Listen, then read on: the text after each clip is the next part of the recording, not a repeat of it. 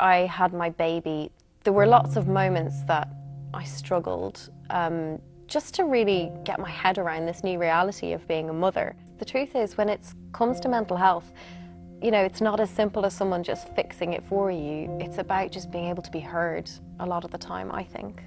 Some of the most difficult moments were just really quiet moments where I would be sitting, maybe my mum was there or maybe my husband, and I didn't want to tell them that I was struggling.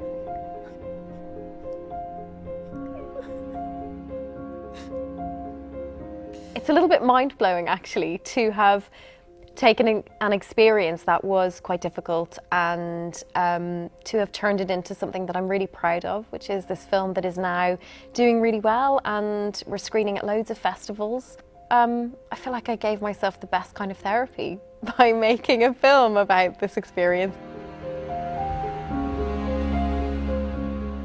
Sometimes you feel like you're banging on about it too much and people are going to be bored of you saying, oh, well, I wanted an all-female crew and I tried to get an all-female crew. But the truth is, the more you talk about it, the more people realise that it's important and that it's easy to do and that there are women out there wanting to do all of the jobs in film and television and who are able to do all of the jobs in film and television, and they just need a chance.